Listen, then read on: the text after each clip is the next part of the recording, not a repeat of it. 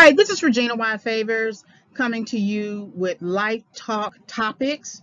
This is part of my Life Rebound and Recovery series. Life Talk Topics are usually helpful for anyone who has been in a setback and is on their way to overcoming a setback. The topic will help you to gauge where you are in your understanding, as well as help you to plan your way out of setback, which involves um, you understanding your own contribution and the contribution of others. So take some time to listen to this Life Talk topic. If you have any questions, please leave me a comment and I will respond. In addition, I usually leave some sort of link in the description box. Also, subscribe to the channel as well as hit the notification button if you are interested in further topics. Thank you very much for visiting my channel, and I hope you are able to gain some insight from this Life Talk topic. All right, so this is mainly about pain and how we have developed a relationship with pain. So you can get off center easily. You want to express your pain. That is one of the reasons why that uh, it is almost like you want to be offended, so that you want someone to provoke you so that you can then express your pain through a yell, through a shout, through a cry, through throwing something, right? That is the way you express. Now, you have to remember also kids express that way. And so if you are expressing your pain in those types of ways, that means you are still stuck in childhood somewhere. That someone in your childhood refused to address your pain or to hear your pain talked through your mouth. That's why you'll see, like on shows like my 600-pound life, the adult as a child was molested, and the child went to tell the mother, and the mother wouldn't listen, wouldn't hear of it, called the child a lie. So the child was expressing a particular pain that wasn't validated, wasn't adhered to, wasn't accounted for. So then the person later goes on and begins to feel that pain through food, through sex, through alcohol, through drugs, right? And so that is their expression of the pain. It is hard for them, or they think it is hard for them, to just call the pain what it is and journal through the pain. It is much easier to pick up the food, pick up the drink, pick up the drugs, pick up the sex in order to sort of like resolve that to resolve that pain. And that is their way that they are expressing their pain. You can take the dart, so you want to grab at your pain. So you think about a pool hall, right? And people who are at the dartboard, they tend to throw darts to try to get into the center. And they may throw the first dart and it hits outside the center, and then a few more darts after that. But the last one or two darts, they actually hit the center and everybody yells and everything is all right. Well, people kind of treat you the same way. They will throw a dart like maybe something that offends you or they think might offend you. You need to change your shoes or something like that, right? If you're not really moved by it, you don't express any pain about what they said, and you actually change your shoes, you agree with them that you need to change your shoes, they know that that dart wasn't the dart that was going to, take you down. But they haven't stopped though. They still want to come at you from a different angle. So it could be the clothes you wear or the hair you wear. The hair, how you do your hair. So if they start messing with you with your clothes, right? You kind of move a little bit, Um, it, it it is almost like they can hear your heart racing or something. Like you twitch your head a little bit, and that kind of bothers you. And they say to themselves that they're getting close. But when they say that you are a failure, or you can't keep a man, or you can't keep a woman, or something like that, or you drink too much, I don't know what it is, and you blow up, they know that that is the dart that that can take you down, and they will repeatedly come back at you throwing those darts. And it's always a way to kind of lead up to the one that truly provokes you to get you to blow up. And so instead of addressing that situation, you stay in the relationship. And it's almost like you want them to do that because you have gotten into the rhythm and the habit of it. And so then you begin to grab at your pain, hold it close to you. You know, how many times have you seen people in movies go behind somewhere, hold on to something, hold on to a pillow and cry? And at what point are you going to say, I'm tired of holding this pillow, holding this pain, and it's time to resolve it, right? And so you are the type of person who can take the darts. They see that you can take the darts, so they're just going to continue to offend you. You go off somewhere and you cry. And I did that when I was a child because I was bullied a lot when I was a child, and I didn't have the language to stand up for myself until much later in life. You can tap into childhood issues, so you want to address childhood pain. So it's almost like you want to get offended because if you can throw up in your mother's face that she wasn't there for you, then you feel like in that moment you can be soothed. Just, somewhere in your mind she's still not going to address that childhood pain, but you are now creating a rhythm where when she says something, you throw something back up in her face about the child. You were never there for me. I was trying to tell you all this time that he was hurting me. I wanted this, I wanted that, or whatever. And so you want to get offended in order for you to address a particular childhood pain. Now it's going to be in vain. It is absolutely going to be in vain. But for you, if you can feel like you can get offended to offend, then that will sort of soothe you in your goal to address childhood pain. You need understanding, so you want people to understand your pain. So you will let someone offend you just so you can talk about it. You know, you want somebody to say, are you doing all right? Is everything okay? You want somebody to understand you. And people will say that. I just need somebody to understand me, understand my plight. I got some things going on with me and I can't get anybody to understand me. And it's funny how that happens when people they've been dating for a while and they now want to get married. And during the dating stages, they never really talked about pain. They were dating, they were having sex, they were going places, trips, or whatever. But suddenly, when they now want to get married, okay, somehow people have more trouble during the engagement process leading to the marriage than they did in the previous courting and dating processes, right? And so now I just want you to understand my pain. You don't listen to me. Listen to me, right? All of a sudden now they want to address that when they had all of that time to do it. You need validation, so I talk about this a lot. You want people to validate your pain. You want people to say, "Girl, I hear you. I know what you're going through. I went through the exact same thing. You are not wrong." But in many cases, if not 100% of cases, we have a contribution.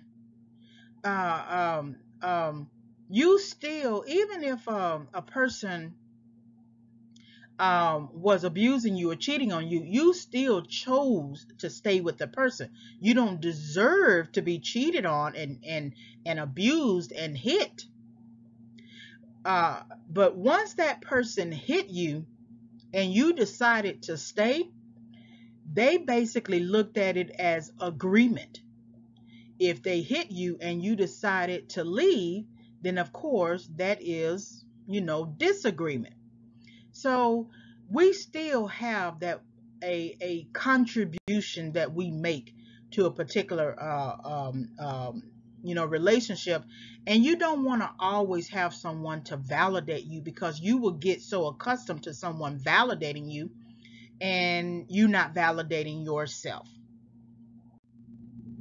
You need sympathy, so you want people to sympathize with your pain. That goes hand in hand with, validation. But sympathy is like trying to gather all of your girls, your sister circle, all in the house, and you put on a pot of coffee or tea, and you make some finger sandwiches, and you all come together and talk about how your man mistreated you.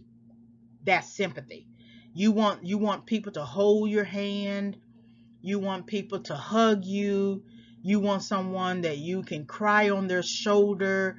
You want the drama aspect of getting offended and having someone to sympathize with your pain. You do your crying, and I'm not trying to be offensive to say that it is all show, but if you are doing this like often, not after just the one situation, but every time you turn around, your man is cheating and you're calling your sister circle. Okay, that is a habit forming. And people don't have time to continue to express sympathy for you if you are not going to change. Because if you know the person is cheating on you, why are you staying? Why do you continue to let the person abuse you? And what happens is there's someone who's going to be in that sister circle who's going to ask that question. And then you're going to get offended and you're going to cry and you're going to say, why don't you, sympathize with me? Why are you being so mean to me or whatever? I just need your help right now. I need your understanding. Okay, but how long are we going to do this? Are we going to do this to your 30s, your 40s, your 50s? Because he can cheat for a long time if he wants to, or she can cheat for a long time. So you want to be careful about um, um, needing too much sympathy. You need the habit. You want the habit of being in pain. I don't like pain. I don't like pain. I cannot stand a headache. I have to go get me some Aleve because I cannot stand it. I don't like hitting my foot up against the door. I don't like hitting my arm up against something. I have to go resolve that pain. But you have some people, they get up in pain, they walk through the house in pain, they go to sleep in pain, and they do it all over again. You know?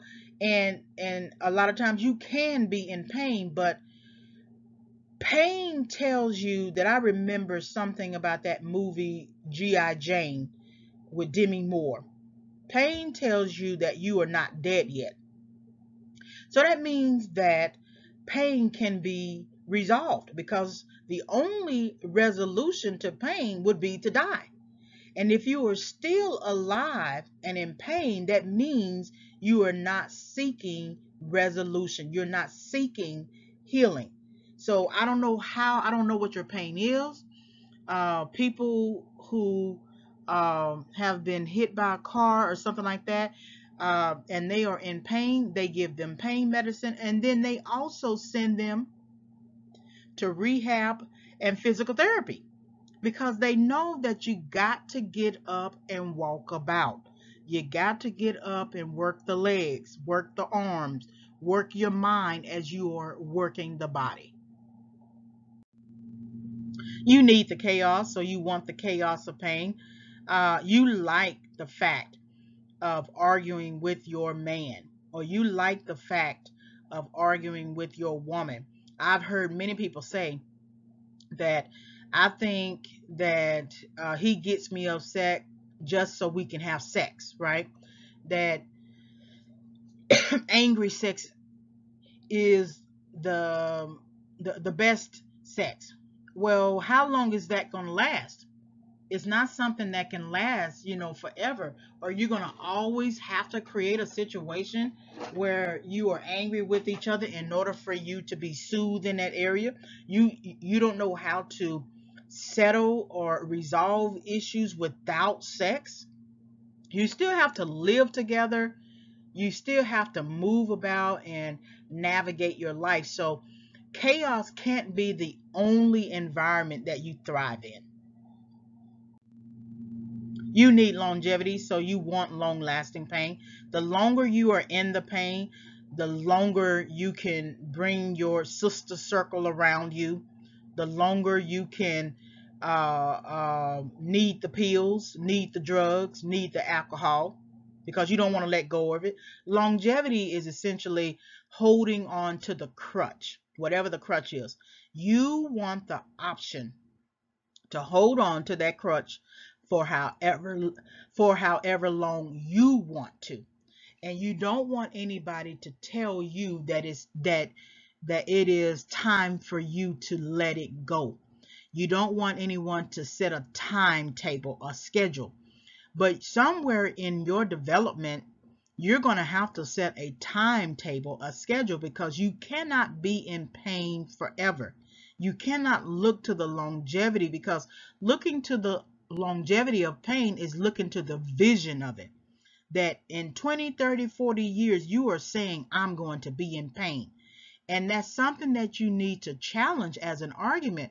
That's why I don't always agree with depression being like a long-term issue that people, deal with. So you're saying to me at 60, 70, 80, 90 years old that you're going to embrace, depression, that you want to be depressed the rest of your life? If you look at it like that, then you can sort of challenge some of the arguments you have for it. You need weakness, so you want the victimizing of pain. Some people like being the victim because it gives them an audience.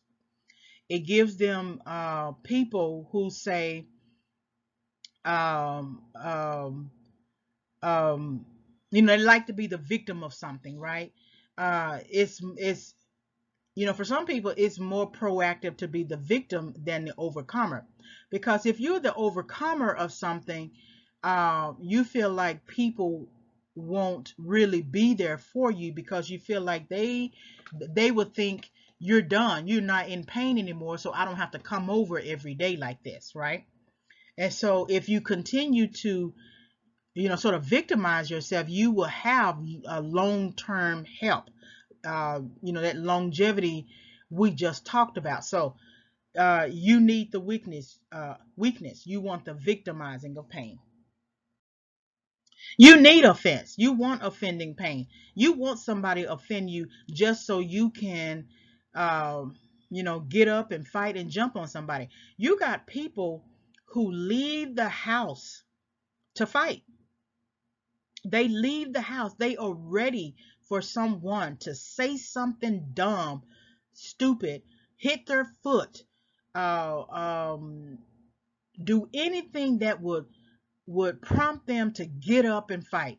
They want to take their hands, take their fists and fight. Okay. So some people, they want it because they need the offense, because it is the only way that they can navigate their world, navigate their life. They don't know how to be in peace. Peace is for the birds, right? So they want you to offend. They want you to say something. They want you to say, "Girl, what? You want to fight right now? Shoes, I'll take the shoes. I'll put you in your place right now. What? They want to provoke. They want you to do at least one thing so they can do something in response. So now that we have learned about how we, get offended and how it reveals our weaknesses, I have a writing task, as I always do. How long do you spend talking about your pain? Journal the different times in your life that people have ignored you or ignored your pain. How did you resolve the issue? So if you have not resolved the issue, write that as a sentence. I have not resolved the issue of people causing me pain. Now work from there. That maybe it is time for me to begin resolving that issue. Okay. All right, so hopefully you were able to gain insight from this video discussion. Please like, subscribe, and visit. So uh, please like the video, hit the notification bell for more discussions. I am re-uploading all of my audios, so I needed to make some changes to them. You can visit my website for more content at reginayfavors.com. If you want to send me an email, you can send an email reginayfavors@yahoo.com. Please also purchase the book. It's going to come out in spring 2021. So I had to make changes to my book to update it, and I also updated the title. So the original title was Bait, Hook, and Switch, Confessions of a Rebound Girl, and I have updated the title to Toxic Encounters, Why People Pursue Rebound Relationships. So right now I'm still basically editing it, and I want to make it available in spring 2021. So thank you very much for visiting my channel, and I am Regina Y. Favors. Have a great day.